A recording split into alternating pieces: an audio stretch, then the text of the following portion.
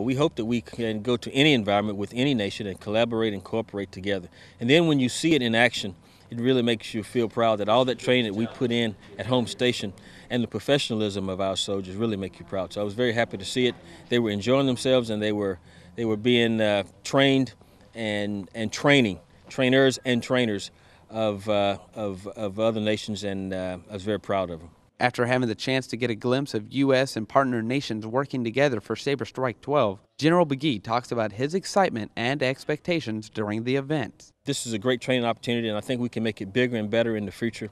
I appreciate the teamwork and look forward to working with these great nations. As they stood with us in Afghanistan and Iraq, shoulder to shoulder, we continue to stand with them, and it's a great opportunity for us to work together in these training exercises, and we prove it when we have to fight in combat together. From each nation,